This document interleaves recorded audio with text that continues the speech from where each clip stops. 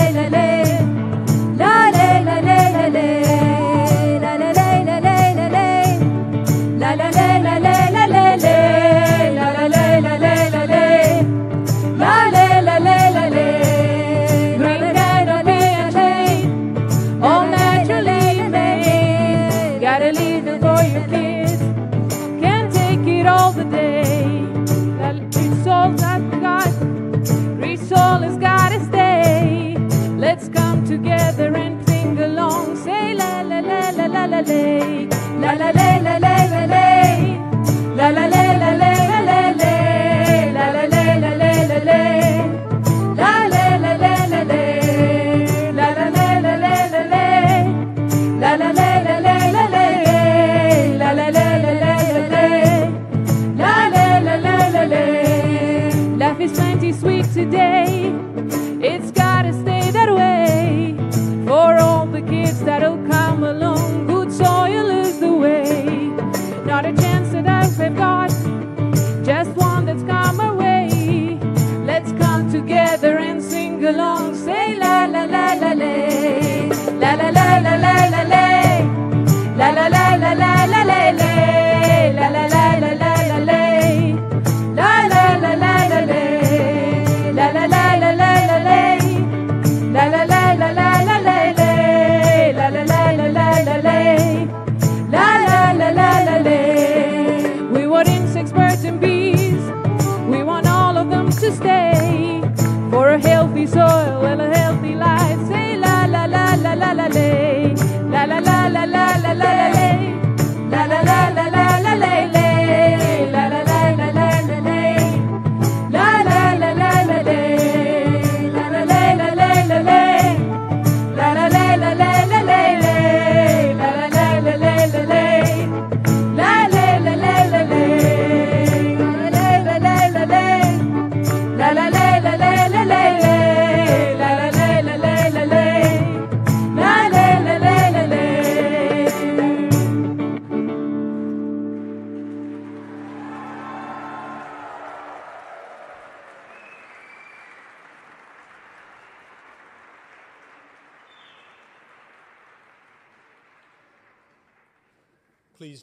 Please do take your seats. It's very difficult to follow that, but a very good morning to you all. We're absolutely delighted to see you here at the University of Birmingham. My name is Professor Robin Mason. I'm the Pro-Vice Chancellor International at the university, and I'm also the Director of the University of Birmingham India Institute, through which we manage and coordinate all of our engagement with India. We're absolutely delighted to host this event here in our Great Hall, in which over 2,000 outstanding Indian students have graduated over the past century. And the Great Hall has seen some very distinguished Indian speakers delivering lectures here, the latest being esteemed Minister Hardeep Singh Puri, the Minister of Petroleum and Natural Gas and Minister of Housing and Urban Affairs of the Government of India. As I mentioned, the University of Birmingham has engaged with India for more than a century, since our first cohort of Indian students attended the university to study for degrees in mining and commerce, graduating in 1909. And we continue to be one of the most engaged universities with India. We have each year over 100 students planning to travel, pandemic permitting, planning to travel to India for study this year.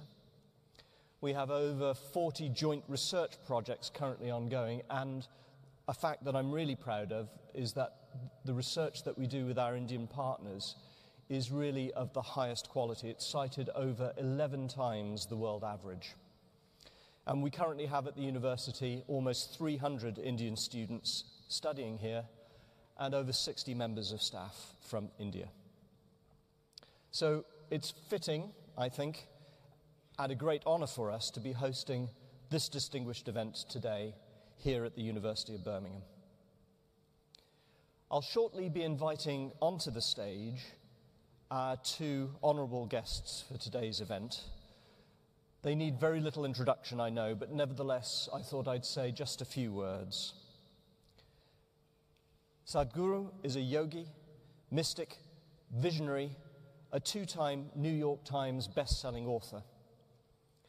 Ranked amongst the 50 most influential people in India, Sadhguru is known as a speaker and opinion maker of international renown. He has been conferred the Padma Vibhushan, India's highest annual civilian award, accorded for exceptional and distinguished service. Later this month, on the 21st of March, he will launch his new Save Soil movement, aimed at bringing attention to the devastating impact of soil degradation around the world.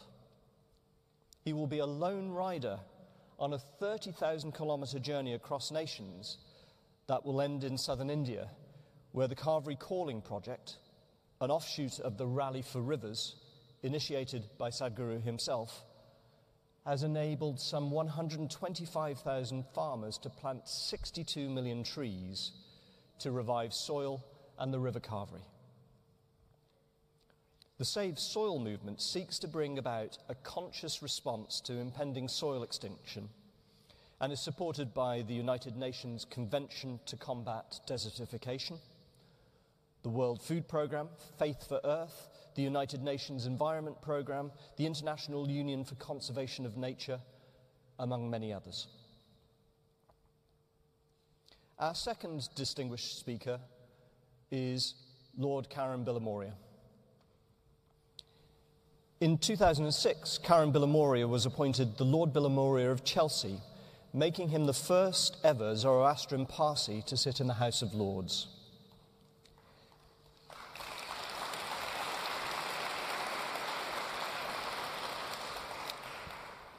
Another first, as Lord Bilimoria, he was the first Indian-born Chancellor of a Russell Group university in Great Britain when he was installed as the 7th Chancellor of the University of Birmingham in July 2014.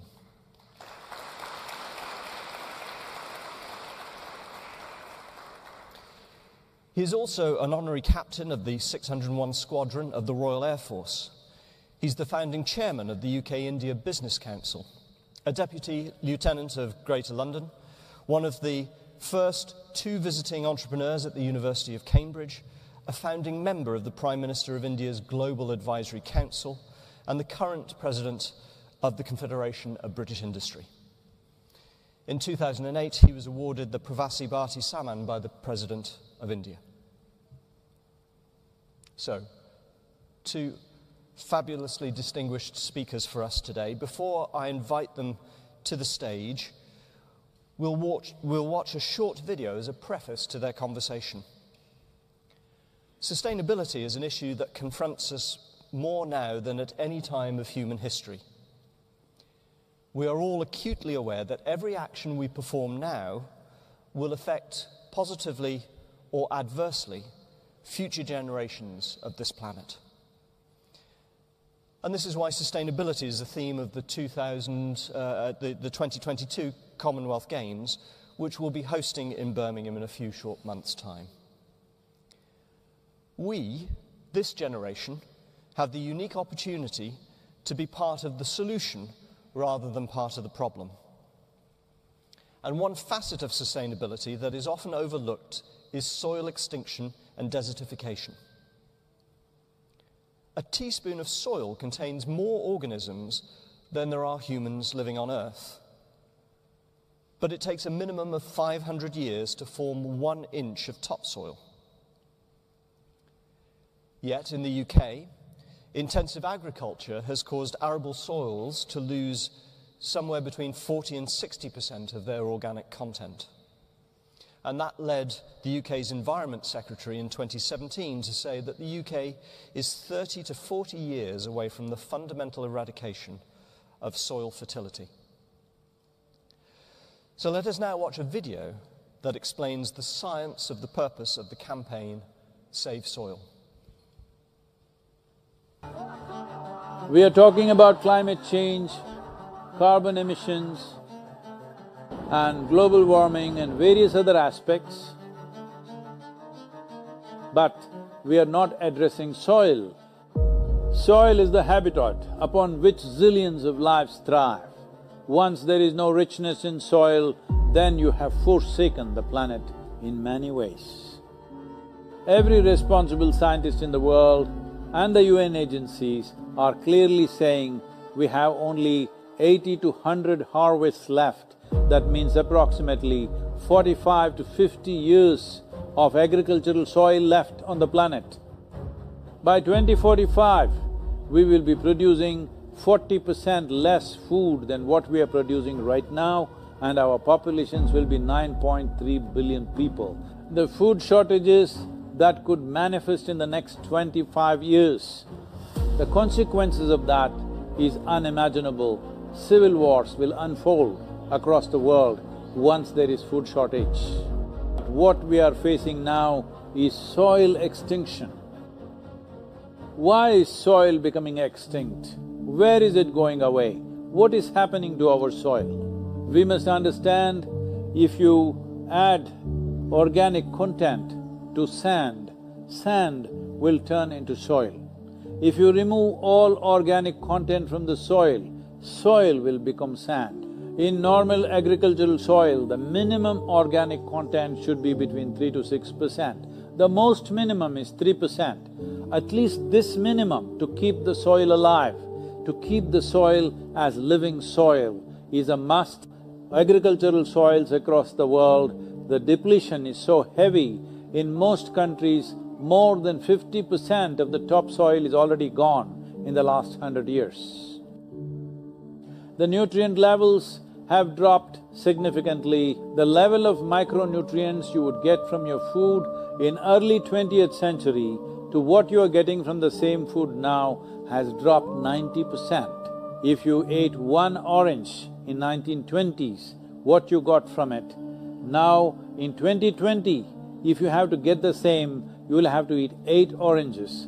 This is what we have done to our food.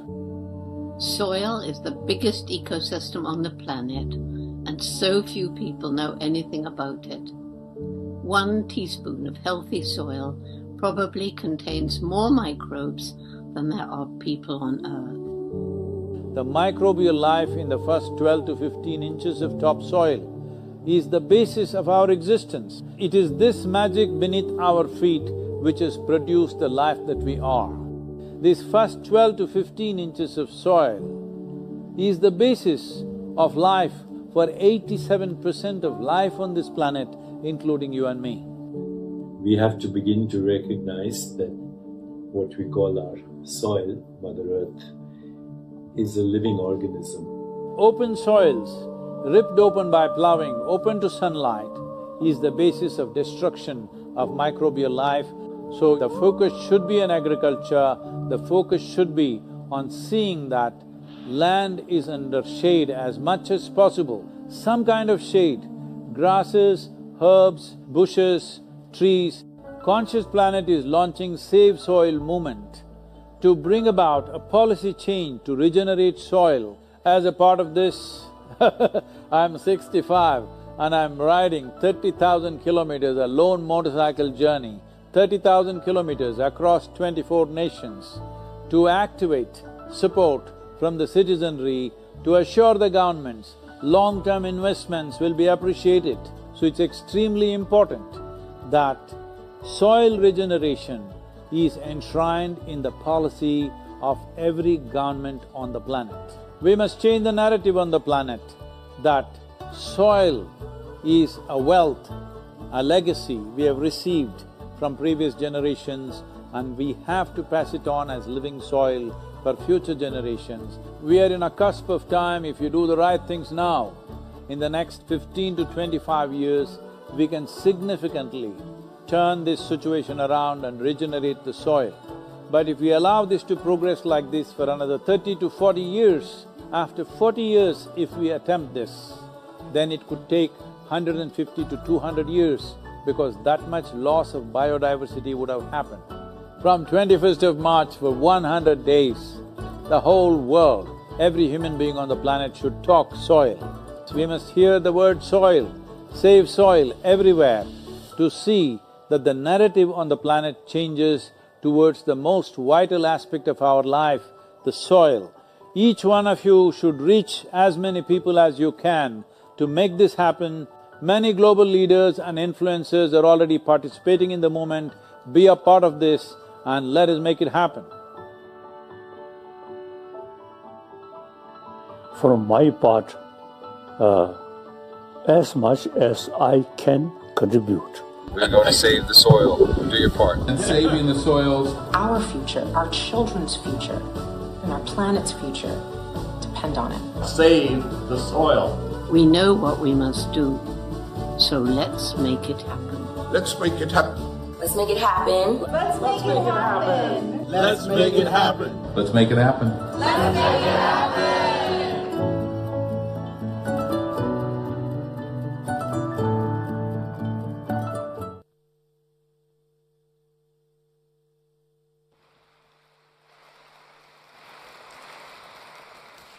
So now it's my great pleasure to invite up onto the stage Sadhguru and Lord Bilimoria.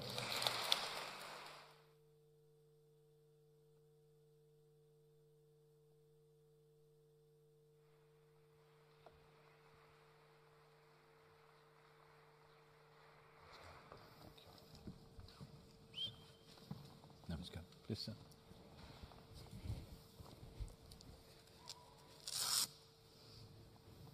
Sadhguru, welcome to the University of Birmingham. Welcome to all of you to the University of Birmingham. I'm usually on stage over here during the graduation ceremonies when our graduates come up these steps and I shake their hand and they formally become graduates of this great university. Will I also have the privilege? Now, on that note, watch this space. But thank you. It's a great honor for us that you are here with us.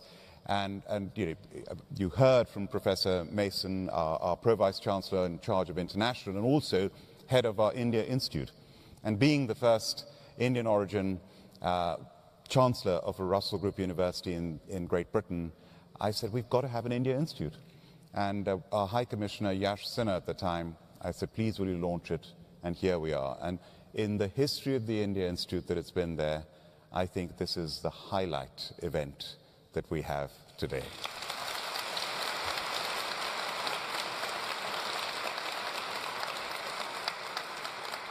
What I would like to say at the outset is, Sadhguru, you're somebody that I've had the privilege of meeting years ago, first time in Parliament, when my friend Dinesh Tamija brought you, and I'd heard about you.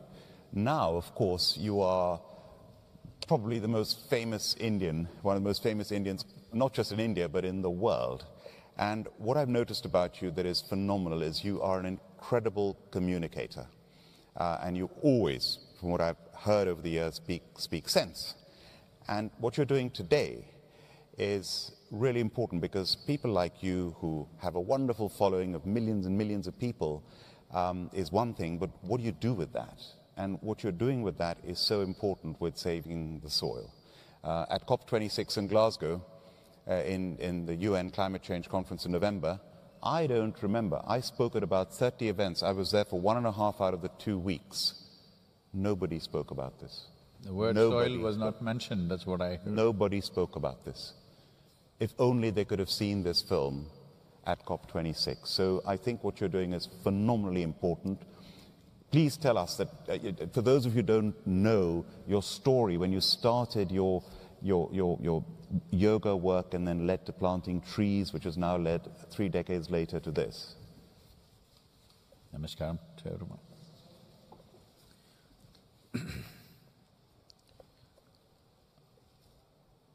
Well, people ask me how I became an environmentalist. I think being an environmentalist or an ecologist is quite an obscene thing because we are the ecology, we are the environment. Unfortunately, we've become a virulent part of the ecology. This is one thing we must realize, the very body that we carry is soil. We're just a pop-up on the planet and we will pop out. Most human beings, generally on a day-to-day basis, they're completely unconscious of their mortal nature. So they naturally forget where they came from and where they will go. Just a reminder, this is not a morbid pleasure that I have, just a reminder, you're just an outcrop of the soil, you're up here and prancing around, you shall get back there. Hello? So, this is not a way of seeing the limitations of life. This is the way of celebrating that our time here is very important. This is our time on the planet. What we do here is the nature of the planet. What somebody has done in the past is their time and they did what they knew best. What we know best we must do now because this is our time. And our time is not too long. Even if you live to be 100, it's not too long for human potential. It's very brief. You would have noticed that time is a very relative experience.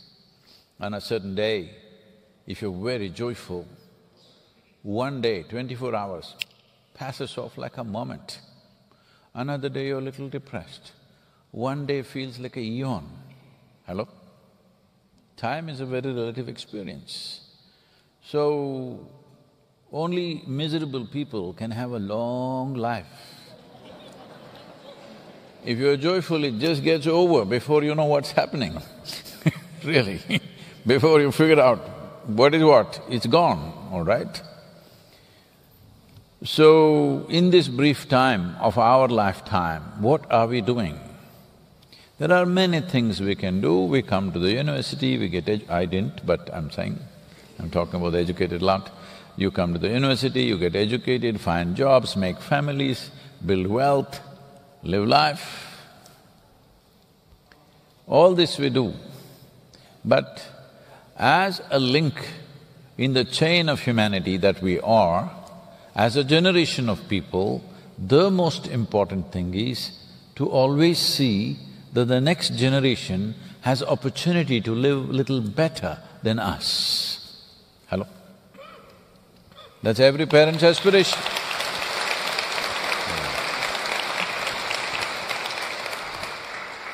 But right now, that is what we are not taking care of. All the soil facts, I can throw you… I can throw at you any number of, terrible facts. But essentially the fact is this, we have been destroying the source of our life, which is soil. Our esteemed Vice Chancellor said something which was very amusing for me. There was a time in this country, for everything people were saying, God willing. Just now I heard him say, pandemic permitting. This is an evolution.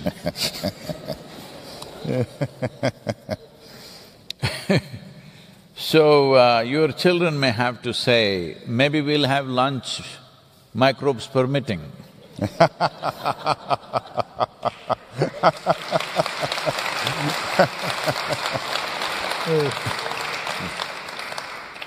Because the microbial life is so much a part of our within, of our innards and of the soil, because as a life, as a person, you may have all kinds of imaginations as to who you are. But as a life, you are just a reflection or a consequence of what's happening in the first 12 to 15 inches of the soil. That's all it is. And as he was mentioning, to form 1 inch of soil, it takes 500 years. That's how much has gone into it. Even in the evolutionary scale of things, you're a consequence of their activity. Without them, you wouldn't happen. To put some things into place, see, the life as we know it has happened because microbial life evolved to more complex functions. One thing that happened, people say, the scientists say maybe 1 billion years ago, whatever number of years, some smart fungi or algae figured out how to cook their food with sunlight, solar panels, you heard about this?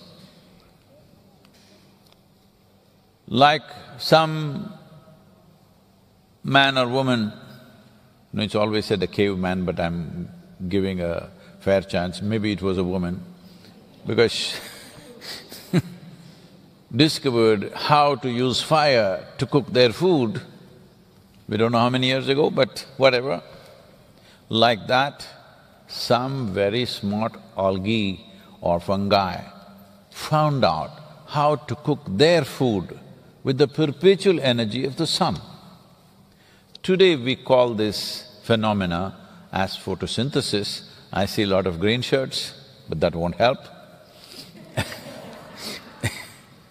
So then came the green leaf. photosynthesis is the greatest phenomena happening on the planet. Because of that, at that time, before photosynthesis started, the oxygen content in our atmosphere was just a shade over 1%. Today, it is around 21%. Only because of this oxygen content, you and me can exist here, all the complex life forms can exist here. So life as you know, the life that you can see, there was life that you could not see, even now we're talking about life that you cannot see when we talk about the microbial life. Today, of course, you respect that life a lot because of the pandemic. Hello? Deep respect. You even started saying namaskaram to people.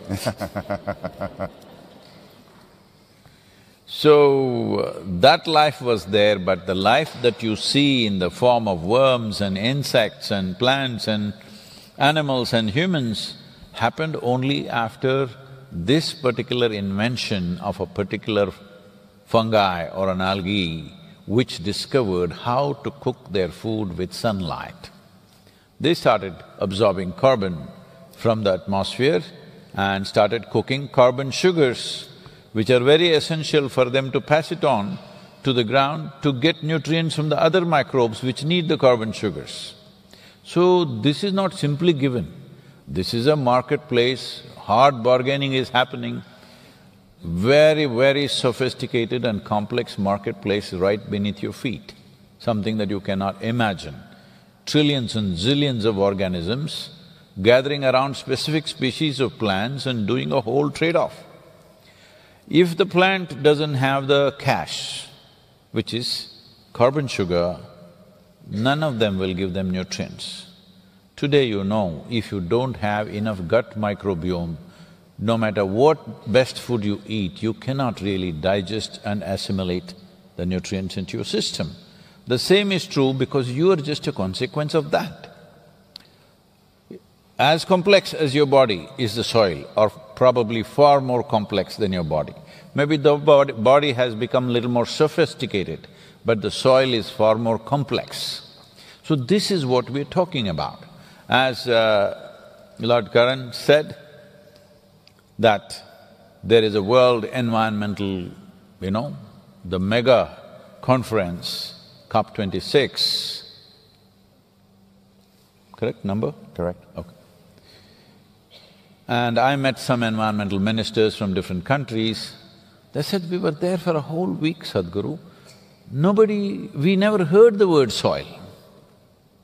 I said, when people are talking about climate change, when people are talking about global warming, how come you're not talking about soil? Because exposed soils, plowed soil and paved soil are the two main problems on the planet which account for 40% of the global warming, and you don't talk about it. Then I inquired into this, people who are there, various activists and others, I inquired, why is it we're dodging soil? What is the thing behind this? Then they say, Sadhguru, if we find natural solutions, all these oil companies will get away. What's happened to us? Is it always about fixing somebody? Is this what our life is about? Always fix that guy, fix this guy, punch somebody in the face, is this what it's about? Oil company is not drinking oil by themselves, all of us are using it, all right? Hello? The simple way to close down oil business is you and me don't use it if we are capable of that. We are not capable of that, all of us drove in here, yes or no? Hello? But we like to make somebody else the culprit. No, consumption is by us, production is by them. It's like blaming the butcher for the meat that you eat. Hello? He's doing the dirty job for you. That's all it is, isn't it? Hello? Somebody is drilling oil, somebody is digging out coal because we are using it or no? All of us as a generation of people, every one of us is responsible for what's happening. Yes, somebody may be doing less, somebody may be doing more, but if you want to just punch people in the faces, it clearly shows you're not interested in a solution, you just enjoy the problem. You are making a living out of the problem. That's all the problem is. If people don't understand what is climate change, let me give you a simple example. You don't have to study all the science. In England, if it's sunny, you say it's a gorgeous day. Like today. We come from India where sun is on for us 365 days. So in the summer months, if I make you stand in the hot sun for 2 hours and then let you come under the tree shade, you'll understand climate change. Clearly under the shade, it's a different climate, yes or no? This is all every other organism is asking for. The microbial life needs protection from the sun. Now we are not only providing the shade, we are ploughing it up, ripping their homes open. Today modern machines are ploughing anywhere between 12 to 14 inches, completely overturning the soil, leaving it open to the sun for months on end. This is an absolute murder of the soil. That's what we're doing. Now, we are here simply because one aspect is oxygen in the air, that's happened only because of photosynthesis. One simple way of looking at it is, 500 years ago, how much photosynthesis was happening on this planet? 1,000 years ago, how much photosynthesis was happening? Today, how much photosynthesis is happening? Can you make a guess what is the drop? Hello? 85%. 85% drop. So you're busy talking about carbon dioxide, the problem is oxygen depletion is happening. Till you become breathless, you won't know. And it will happen. Because the photosynthesis is dropping dramatically because there's no green cover. If you want to see what it is, right now there was a map out there which was showing all the brown patches on the planet. All that places, no photosynthesis is happening, that's what it means. No green cover means no photosynthesis. No photosynthesis means we have closed down our oxygen plants. Literally, that's what it means. Everybody… there are a whole lot of internet scientists, or I would say WhatsApp scientists. They read a message on the WhatsApp and they suddenly, become Dr. Ecology or something. They're all… if you utter the word carbon, say, oh, poison, poison. We are all carbon life. Hello? You and me are carbon. Every other life that you can see, a worm, insect, bird, animal, tree, everything is carbon. So what we call as life itself is a carbon chain. In this carbon chain, one of the key links is soil. It has more than 3 times the carbon that the atmosphere holds. Right now the problem is carbon is in the wrong place because sequestration is not happening. Well, are we burning fossil fuels, are we filling the atmosphere with this and that? Yes, definitely we're doing that. Is that a problem? Yes, it's a significant problem. But to turn that back, what do you want to do? People say, Sadhguru, my friend has an app, I was in California for a month. Sadhguru, my friend has an app, it will sequester all the carbon.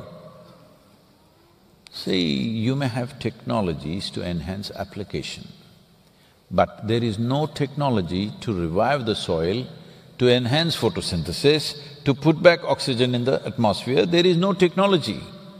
You can use technology to enhance application of the process. You cannot… there is no such thing as a technology for that. There are only 2 ways to enrich the soil. Enriching the soil means essentially you're feeding the microorganisms. That is green litter from the vegetative life and animal waste. There is simply no other way. Now on our farmlands, there is neither trees or any other vegetation, nor is there any animals on the farm. We become machine-friendly. Once you have worked with a machine, it does everything much faster. No farmer is going to go back to working with an animal because it's too It's different, it's another time. So, it is very important that every farm needs to produce a certain amount of organic content for its own land. Because right now, farmers are bringing cow dung or something else from a faraway place in a truck. So obviously, what they apply is too little. Microbes are starved. Once they are starved, nothing grows there fully. But we found another alternative solution. Maybe in most parts of the world, somewhere around 45 to 60 years ago, we discovered these fertilizers and fertilizer usage. And we saw crops were dropping, then we threw these fertilizers into the land. In many places, the yield multiplied 3 times over. 300% increase in yield happened. We said, okay, we found a magic powder. You put this and everything will happen. This is just like you're healthy and doing well, but you went to the doctor said, see, your vitamin B6, B12 is not good, your calcium is not good, your iron is not good, so I will give you these 3 pills, take it for 2 months. This was just supposed to be a bridge for you to cross a certain situation. But you took these 3 pills and next day morning you felt like a superhuman being. So you decided, this is the real good thing, instead of 3, I will take 30 and I don't have to eat anything. That's exactly what we have done to our land. For that we are paying a price. We need to put back organic content. Now, we are not advocating any particular kind of agriculture. It's not my business or your business sitting in a university hall to tell the farmer how he should grow his crops, because I have been on the lands, I've worked on the land, I know how heartbreaking it is. And it's not simple to make a crop out, this magic of making food out of mud is not a simple thing, it's a very complex process. Just because he looks little illiterate or uneducated, we think he's a fool. No, it is a very complex process. If you have an MBA or even if you have a master's in agriculture, I will give you a piece of land, please grow me 5 different kind of crops and show me, you will see you will be a disaster. Yes, but this is happening. For example, in India, 62% of the land is having organic content less than 0.5%, on the verge of desertification. And we have done some kind of a survey because we are working with large-scale work with farmers. Not even 2% of the farmers want their children to go into farming. So in another 25 years when this generation passes, once the skill of making mud into food goes away, what are we going to do with food? People say, I will grow vegetables on my wall. I was in California and this guy is telling he's done something miraculous. I go there to see and he's grown turnips on his wall. I looked at this and said, is this a solution for the world? Then you will have to build walls everywhere. Of course, somebody wanted to build a wall across the country and maybe you can grow turnips on it on both sides.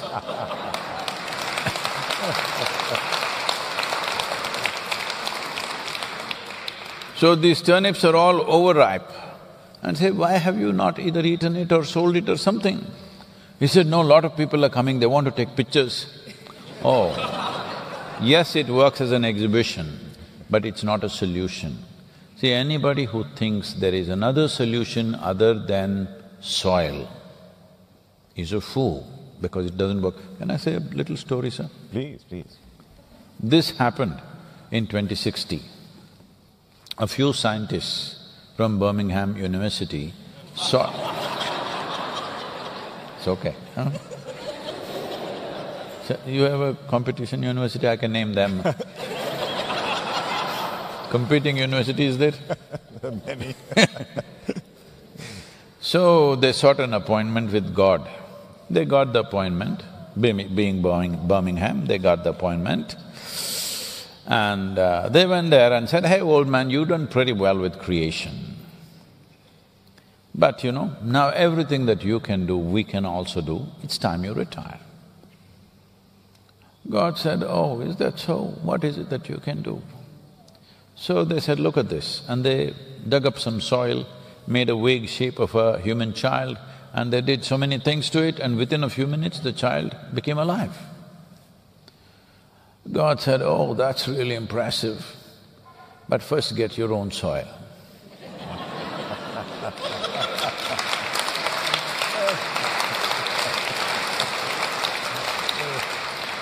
Oh, fantastic, Sadhguru. This is amazing, what you've just told us. If I may, in the UK recent report from our government that intensive agriculture has caused arable soils to lose about 40 to 60% of their organic content.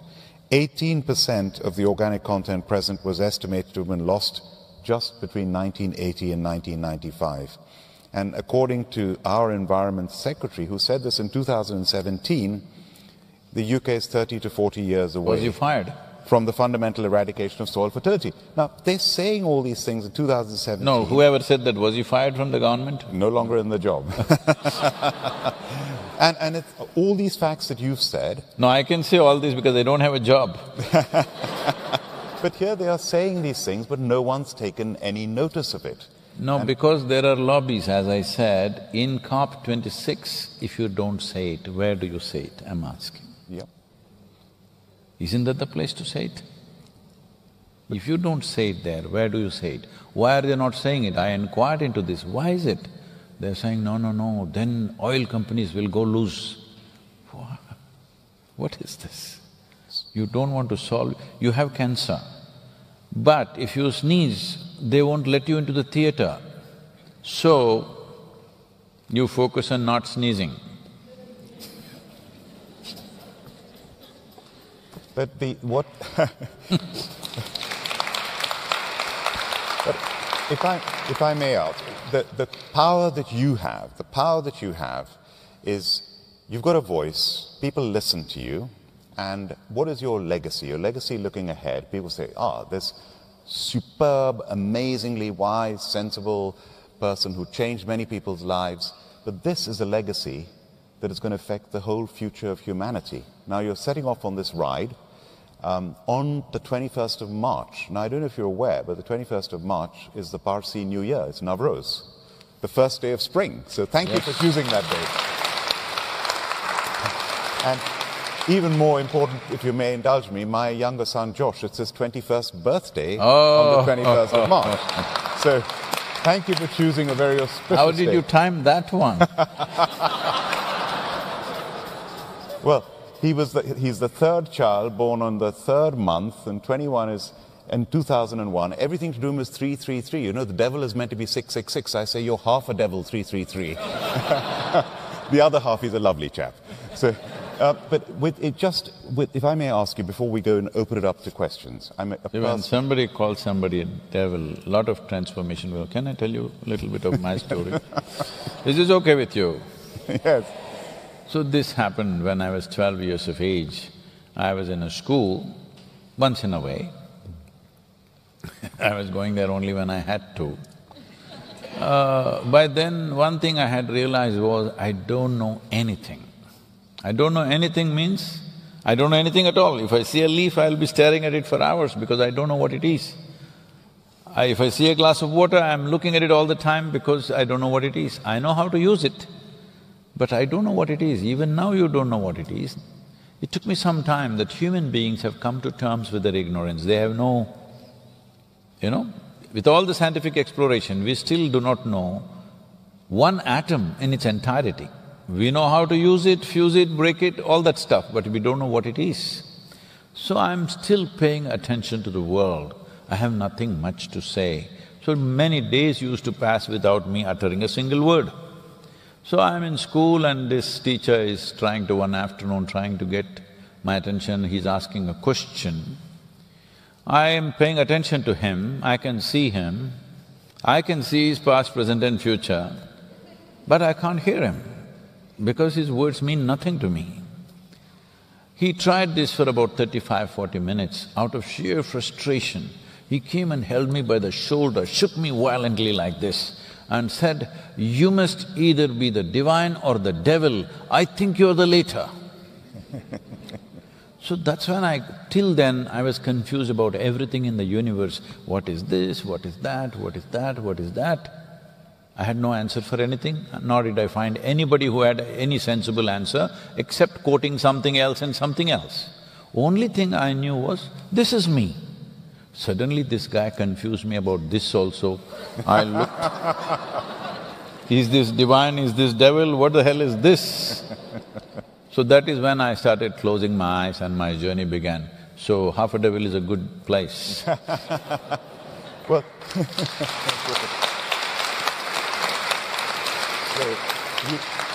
Sadhguru, you have preempted, if I may ask a personal question, is where did it all start, this journey that you're on now, this journey that's going to lead to this journey of 3.5 billion people being made aware of this particular message? For you, I mean, you're one of the most enlightened people, if I may use that word, that I've come across.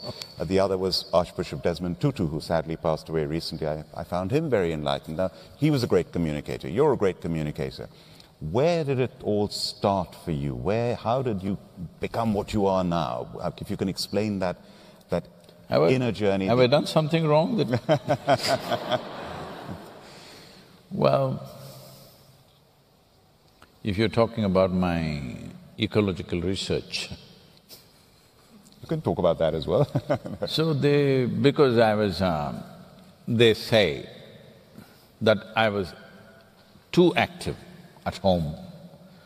So my mother's health was going bad because of something, and she already had… I'm the fourth of the four siblings. I'm the last of the four siblings, rather. And sending those 3 children to school and managing me became too much, so they put me to school when I was 3.5 years of age, some kind of school, I don't know what it was. So there is a maid who holds me by hand and takes me to the school and leaves me inside. So I made a deal with her, you are not going to come into the school, you leave me at the gate. So she left me at the gate, and the moment she turned her back, I went around and I found… At that time, I thought it was the Grand Canyon in southern India, okay, not in Arizona. And there were all kinds of creatures, and then my father being a physician, there were lots of empty penicillin bottles and things like that, so I collected a whole lot of species and stored them up where nobody can see in the house. 3.5 months of my research they disrupted. And they said, he's playing in the gutter somewhere. Look at the insult. I was researching in Grand Canyon, and these people catch me and they say I was playing in the gutter. So what I'm saying is, people asking me, Sadhguru, how do you know all this? See, the thing is just this. I have lived on this planet for 6.5 decades. So I know what's happening here. It's not by reading, just by being open. Say, oh, we all lived on this planet, how come we do not know? No, you did not live on this planet, you live in your head. You have invested too much in your psychological space. I got nothing here, so I live on the planet. I crawl on the planet like a worm. You ask a worm, does he know what's the soil condition? Hello?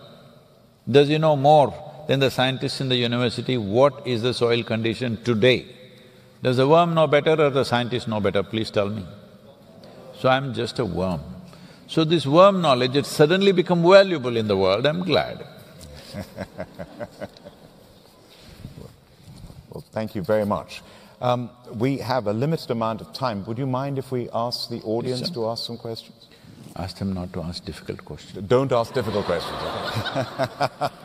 Okay, if you could put your hand up, and I'll try and Professor Mason is here, so do you want to conduct, please? I'll do that so that you two can concentrate on responses. So, we'll have microphones coming round. I can see lots and lots of questions. We'd like to get as many as possible, so if I could encourage you to keep your questions brief, if that's all right. So, I'm going to choose people slightly at random. There's a chap in a grey top just there, right in the middle. If you could wait for the microphone to get to you, please. People may need to help by passing the microphone along. Thank you. Yep. Sadhguru, first of all, good morning, pranam. And Since I had the opportunity of asking the question to you, I know we are talking about soil, but I couldn't resist asking this question because this has been bothering me for a while. I found my way back, after all these readings, I found my way back to our culture where we talk about, there's a sadhana we talk about, that not all of us today have the convenience of having a guru. Not all of us can go out on the spiritual path with a guru leading us, guiding us on that path. And we talk about sadhanas where life, in a way, becomes your guru. I don't know much about that, but I have been very intrigued by this question, that is this possible? Because we cannot find authentic gurus that we can go to and just for guidance, I mean. Please. See, you're talking about making life your guru. The only place where people get lost is life. Hello? Did you get lost before you were born? Or did anybody get lost after they are dead? No, they only get lost in life. And in this terrain, if you make that your guru, oh, you will have many things. If you want to learn with life, then you will know everything about life the day you're dying, and it'll be of no use. You must know life or how to live life before you start it. Hello? Hello? If you buy a new phone, you should read the user's manual within the first 3 days or after 3 years when you're discarding it. When should you do it? User's manual is meaningful within the first 3 days so that you can use this well. So this life, if you want to learn with life, well, you will have the wisdom on your deathbed, which a whole lot of people have, but it's no good, it's too late. Because life is all about time. There's only two things you have in this life, a certain amount of time and a certain amount of energy. When it comes to time, it's rolling away. Since we got onto this dais, we are nearly 1 hour closer to our graves, all of us. Yes or no? That's a fact. Oh, why are you saying all this? Whether I say it or not, you are. This is the nature of life. Time is rolling away all the time, without our permission. Nobody can say, oh, yesterday I didn't do enough, let me rewind yesterday and do it again. There's no such thing. Time is just rolling away, so you have no control over it. The only thing you can control and manage is by enhancing your energies. You can crush the time a little bit. What somebody does in 5 years, you may do it in 1 year. That way, you live little more. But you cannot enhance time, isn't it? You may live healthy and roll the time little more, but time is running away all the time, whether you sit or stand, sleep, do whatever you want, it's running away. So don't get into all these. These are all in fancy magazines, they are talking about spirituality. Life is your guru. Fine, all the best.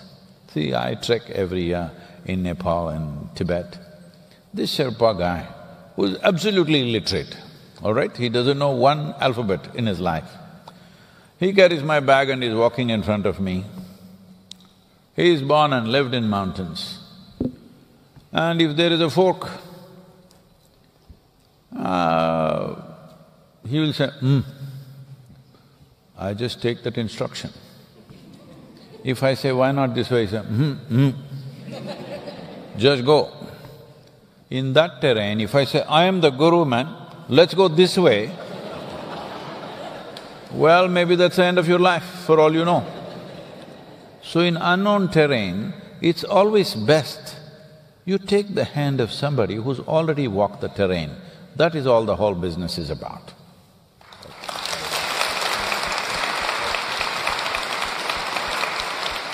And one second, about these days we don't have access to Guru. No, I want to tell you, only these days you have access to Guru. Never before was this possible. Many great beings have come. When they spoke, hardly 10 people heard. Today, we can sit here and speak to the entire world, we can connect with the entire world. I want you to know this is the privilege of 21st century population. Only these days Can you connect with Guru wherever he is? Otherwise… Very good. There's a lady on the second row here, on the left as I'm looking. Again, if you could… a microphone is speeding its way towards you. To your left, madam. Thank you. There we are. Namaskaram, Sadhguru. My name is Shubha. I have one question for you today. Being in the UK, I could feel the carrot sambar is not the same back in Chennai. No, you should never make sambar with carrot, it's a wrong… What are you doing? It's the radish, not the carrot. It'll never make good sambar. I'm a good cook, I'm telling you. No, I just said carrot as an example, but any vegetable I bought in the shops… you should not use carrot in the sambar. Carrot is my favorite sambar because it's quite sweet. Then I would say you should make cabbage pudding. Right. I guess I have eaten one in some of the restaurant, probably, yeah, you're right. No, I'm saying you have come to UK and you're destroying my favorite sambar. Lightly. But my favorite sambar is mango drumstick sambar. That's but fine, we're not going to sambar, yeah, come to the question. We are not getting… But that is much more horrible because it's been imported with no nutrition at all. Carrot sambar is much better. Yes, so when I came to this country, I miss my food a lot because whatever I buy here is all looking big and genetically modified, doesn't have any nutrition, flavor or health benefits. I could find tremendous changes in the food I started eating when I came here in 2008. Question. Yeah, so wherever I have to go and buy, I have to buy fertilizers to put on my grass and everywhere, you know, to get my stuff. Question. Come to the question. What we should do, yeah, thanks for attracting a lot of millions of people, you know, to get the focus on soil today. So how can we play a major role at our individual day-to-day life or in our own space, how we can help to bring this, you know, back to life, you know? That's my question. So you knew this meeting was about soil, but this is the first time in many years I'm sitting in a hall where at least 25% of the seats are vacant. This is the first time in many years I'm in a hall like this. So for that I'm holding you because probably you served them carrot sambar, that they're not coming here anymore. Why I'm saying this is, please understand this is a generational responsibility. Whether we act now and do the right things and become that generation which withdrew from the brink, or become a generation which slept through and went over. Is sleeping a bad thing? Is sleeping a crime? Hello? Is sleeping a crime? No. But if you slept through your life, you will become a disaster for yourself and maybe everybody else. Yes or no? Right now, that is the problem. What can I do? Well, you all know what you can do, but you ask me because you are hesitating to do what you can do. Right now, these 100 days that I am on the road, there are many things to this 100 days, it's not a joyride. 30,000 kilometers at 65 is not a joyride. Don't think motorcycle is a luxurious thing, because some idiots in the social media say, oh, he's riding a luxury motorcycle. Arey, is there something called as a luxury motorcycle? Your backside will fall off. Yes. So, you know what to do. Today you have so many means. See, some people are covering their face with a phone and constantly looking at me through the phone. It will be on the YouTube, why do you waste your time? It'll be there immediately, it's live telecast, webcast, sir. I'm telling you, it is live webcast, it is on the YouTube, why do you waste your time recording on your silly phone? I'm sorry, smartphone. Don't waste time like this, because this is the whole problem. We think we will accumulate everything and do it at the end of life, okay? Even this whole aspect of education, we think we'll accumulate everything and then use it one day. That's not how life is. Life is happening now. It needs to happen now with the fullest possible intent and expression, isn't it? So, these 100 days, I'm telling you, Shubha, right? Shubha? Birmingham, you are the leader. As long as you promise them you will not serve that sambar, they will listen to you. Hello? So, today there is social media, there is every YouTube, there is all kinds of mediums on the planet. This is the first time you can communicate. This many people here, 200 people, I'm telling you, if 200 people commit themselves for 100 days, we can reach 3 to 4 billion people on the planet, just this Birmingham population here. Yes or no? The question is only, will you do it or not? Because you think it's my campaign. This is not my campaign. At the age of 65, for who I am, I can live comfortably. People will take care of me wherever I go. I don't have to own anything. Wherever I go, whichever part of the world, people will take care of me extremely well, and there will be no food shortages for me. 2045, I have to just die 10 years early not to see all those horrible things. This is not my problem, but you, your children, this is the problem. When you see those children's faces, how do you manage to do this? People ask me, Sadhguru, why are you doing such a thing? I said, in India they were asking me, I said, 300,000 farmers committed suicide. What else does it take to wake you up? Hello? What is it? What else does it take to stir your humanity? You can also eat your carrot sambar, all right? I will not come in the way. I only said don't serve others because they may think Indian food is so bad. So before the next question, I went to boarding school in Ooty in Tamil Nadu. They served carrot? And the food, it was an international boarding school, and they served in those days British food at its worst. Boiled meat, boiled potatoes, you couldn't eat it. So every Saturday I'd get on a cycle, go into Ooty town and eat 5 masala dosas with lots of sambar. Well, do you know I cooked with one of the famous British chefs, what's his name? Ramsay, and I was certified as I make the best masala dosa in the world. Can I have some? You have to come. I'm going to take you up on that. Very good. I'm going to take… If I can just say one more thing, sir, please. Of course. See, this is a moment in our life because on an average, according to UNFAO, 27,000 species of organisms or species of organisms, species, not organisms, are going extinct per year. 27,000 species are going extinct per year. At this rate, in another 30 to 40 years, we will reach a place where if we want to regenerate soil, it will take 150 to 200 years. Do you know what kind of disaster it is? But today if we do it, in the next 10, 15 or 20 years, we can make a significant turnaround. That's why it is now. For our generation, this is a challenge and this is a privilege, that it's in our hands that we can turn it back. I hope we make use of the privilege.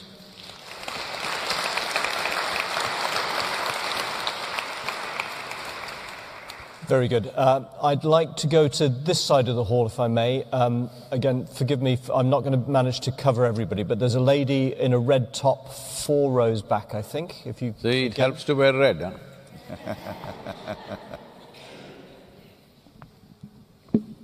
Namaskar, Sadhguru. Firstly, I want to thank you for the impact that you've had on my personal journey, and I'm sure other people will feel the same. My name is Suman. I don't know if I said that. What I wanted to ask you was, obviously, you go through life and you have a lot of wisdom and you have a lot of control over your own emotions, your mind. I wanted to ask how you keep motivated. Obviously, you're here where people are very supportive of the message that you're putting across, but I'm sure you've met people who haven't been. And how do you control that frustration that, look, this is what's happening, you know, why is this not happening? And how do you stop that from demotivating you in your journey? You know, like, this is very hard and how am I going to do this? These people aren't listening and this is very sad. This is what I wanted to ask. Just watch me. What do you think that is? What do you think that is? Compulsiveness. Okay. It is not that you don't have, body doesn't itch somewhere, it may. If you're in a public place, you'll do… Will there be a video? You won't do like this, right? Hello? So, there is a itch, but you know how to respond to it, not compulsively react to it. You know that much, right? That much evolution has happened. Please sit down, it's okay. So, see, between a chimpanzee and you, not you alone, I'm saying human beings, the DNA difference is only 1.23%. 1.23% is not much of a difference, isn't it? So physiologically, that is how close you are to a chimpanzee, just 1.23%. But in terms of your intelligence and awareness, you're worlds apart from a chimpanzee. Now this is your problem right now. You have an intelligence for which you don't have a stable enough platform. If you don't stabilize this, the physiology of it, the chemistry of it, the energy of it, if you do not stabilize this, your intelligence is your biggest problem. Right now, that is what human beings are suffering. If they had the brain of an earthworm, they would be peaceful and they would even be eco-friendly. Yes? Right now, such a big brain, not able to handle this. Even now, if I slice off half of your brain, you will see you will become peaceful. Yes or no? So, first you tell me, is intelligence a problem or a possible solution? Hello? Intelligence is the only solution we have for anything, for any kind of problem. Addressing it intelligently is the only solution. Yes or no? Hello? What has happened after the pandemic? You got a brain fog or something?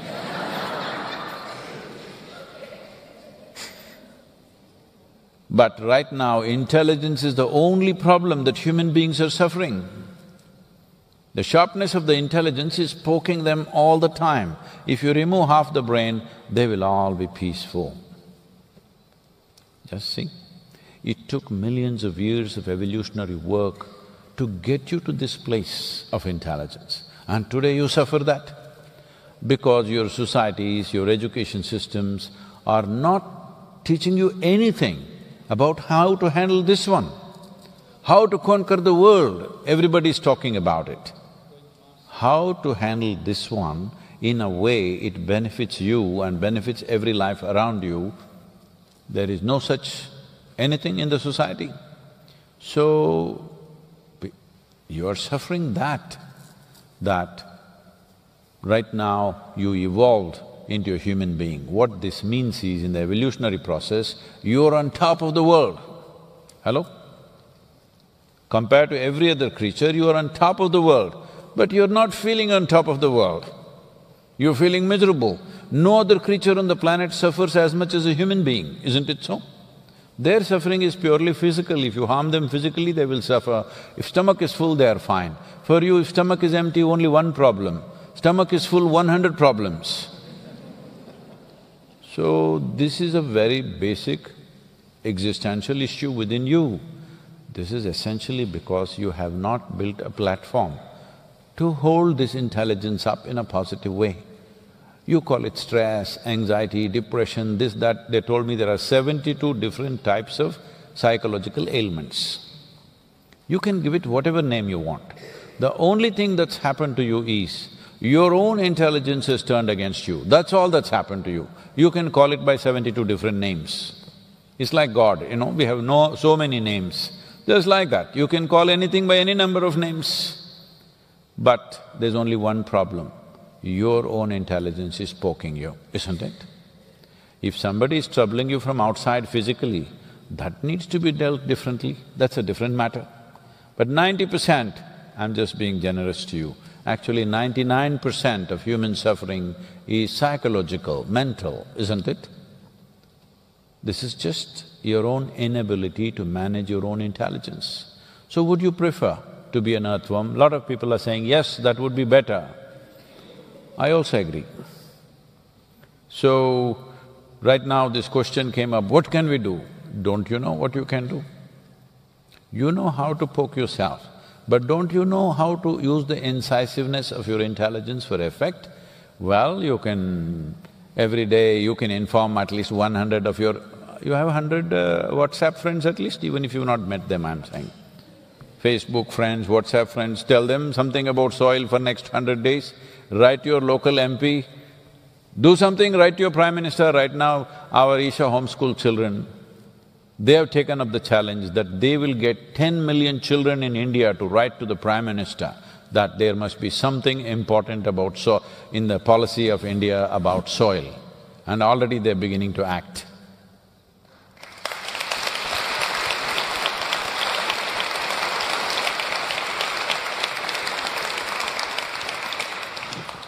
I'm afraid we have time only for one more question, and I understand there's a younger member of our audience who has a question for us. There we are. So there's the microphone. Thank you so much.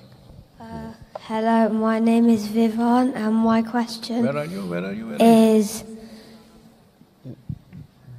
There he is. how can we as children make the soil better? Say, fantastic that the concern has entered your heart. It should, because I don't know if you saw our volunteers wearing the shirt. Normally, you come here. Yourself, the sitting volunteer, whatever his name, the one with the green shirt, one of you with the green shirts, come up. Turn back and stand.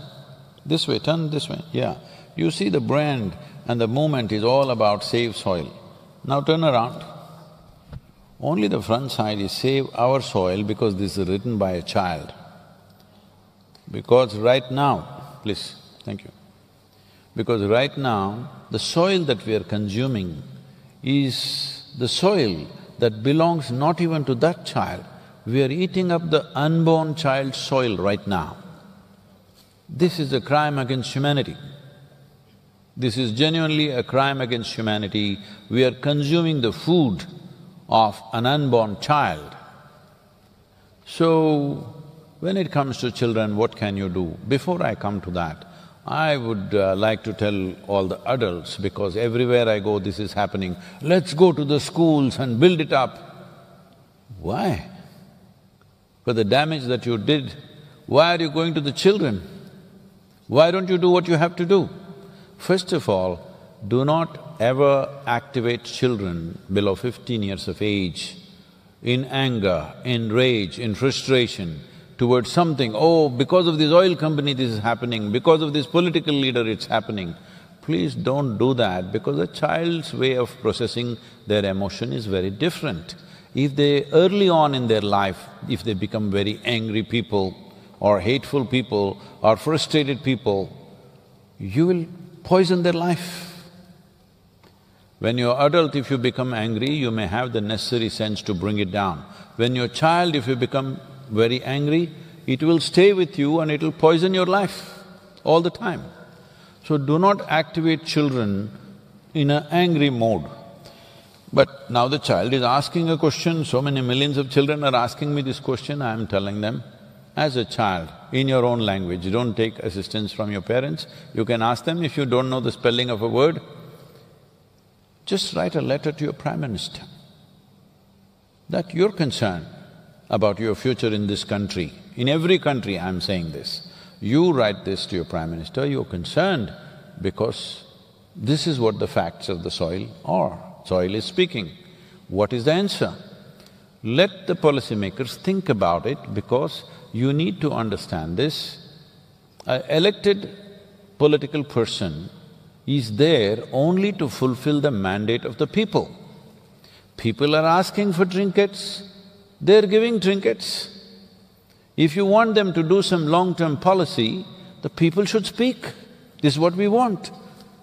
In most countries, what I've seen when I meet the heads of state, they don't even know that there is such a soil problem in their country because nobody has spoken to them. Everybody is talking about what about this, how can you give me electricity free, this free, that free, reduce my tax, this is what they're talking about. Nobody is talking about long-term well-being, because when you administer anything, when you administer a nation particularly, there is no nation with limitless resources. If they have to adjust the money around, move the money around all over the place to keep everybody happy. Unless people say, if you invest in something which will bear result after 10, 15 years, we are okay. Unless you say that, why will they do that? Because their term is for 4, 5 or 6 years and they're here to serve the people's mandate. People have to speak, isn't it? And children also can write a nice cute letter, not a letter of anger, just saying that everybody is talking about this soil, this man comes from India, this yogi comes from India and talks about soil, this is concerning me, what will we do about it?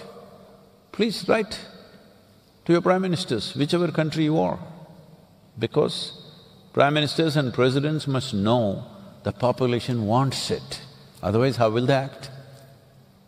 They're only there to manifest people's mandate. People have to give them the mandate, not just by vote, but by voice.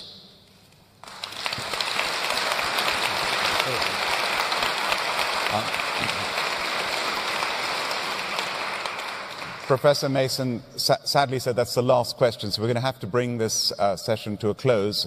I just want to say, Sadhguru, you just mentioned something about being elected in a mandate. I'm very lucky in the House of Lords over here in the UK, you're appointed for life.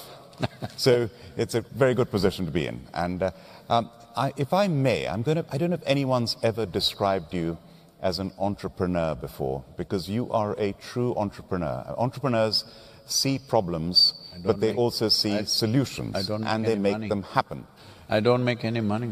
You don't have to make money to be an entrepreneur. But here you are, you've identified a problem which nobody talks about. You've talked to us about the solution, and you're willing to act on it. And most importantly, you have the power and the ability to influence not millions of people, but 3.5 billion people over the next 100 days, starting on Monday. We wish you every success. Thank you for being with us here in Birmingham. Thank you.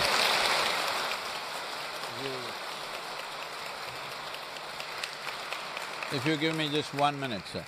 I know you concluded, but if you give me a minute. So this is not happening as an experiment with the farmers. For the last 26 years, we have manifested this with hundreds and thousands of farmers, where in 5 to 7 years' time, most farmers, their incomes have gone up anywhere between 300 to 800% by adopting a suitable agriculture with which a great enhancement of soil organic content happens, water tables come up, nutritional value goes up in the food and the prices go up for the farmer, the market value goes up and he's making more money. And many of them, because this is a tree-based agriculture, this is not the only way to do it, there are hundreds of ways to do it. We have produced a soil document, we will present it to you, sir, which is specific to every nation, depending upon the latitudinal position, the 14 types of soils that we have identified, the soil type, the economic condition of a given nation and the agricultural traditions of that nation, because even if you have any amount of science, you cannot change the agricultural traditions of a given country overnight. So taking all this into consideration for each specific country, 192 different documents we have prepared in detail. Fantastic. Excellent.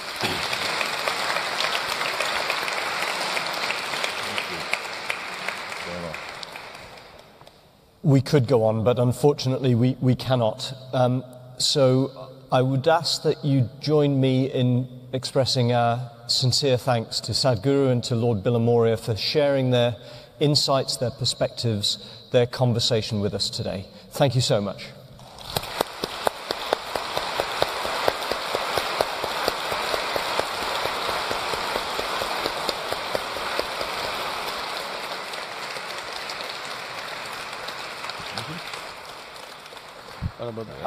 I'd also like briefly to thank the many volunteers, the small army of staff from the University of Birmingham that have made today's event possible. While we have been sitting here, almost 2,000 football pitches of fertile soil have been lost. So I'm sure, like me, you've been inspired by this conversation to go away and make a real difference. So thank you all for coming to the University of Birmingham today to hear the wisdom and inspiration of Sadhguru. La la la la la la la la la la la la la la. This very body is soil. My body, your body, everybody is just soil body.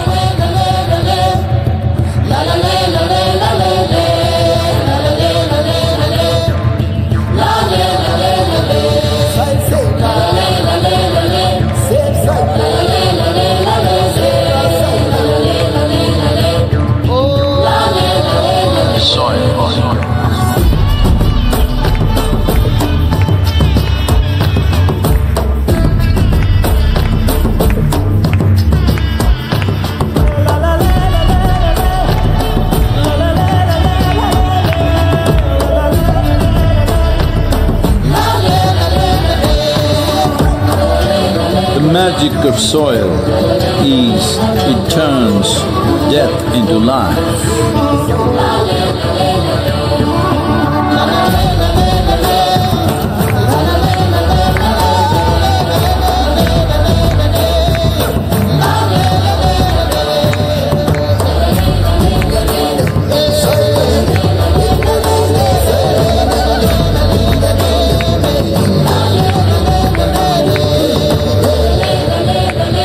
Depleted soils will not quench the fire of hunger.